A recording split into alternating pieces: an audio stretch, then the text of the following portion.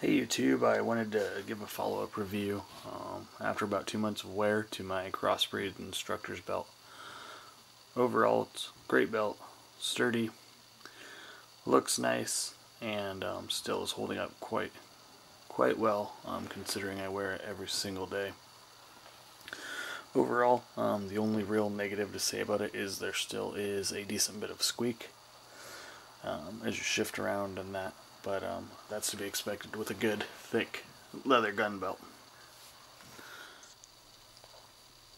Moving on to actual wear on the belt itself, this is the inside.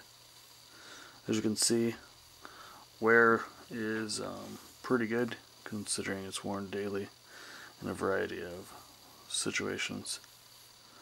Belt looks really good still.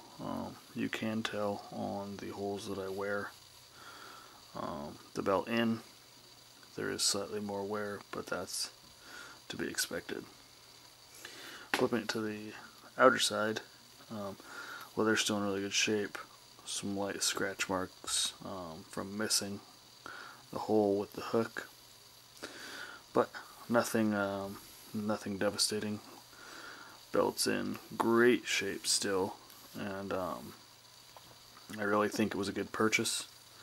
And I feel that if I were in a position to purchase another one, I would likely do so again.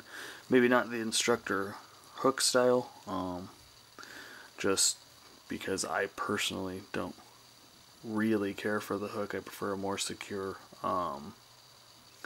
cinching of the belt.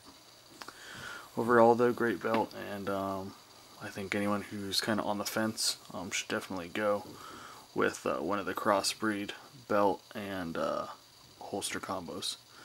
Thanks for watching.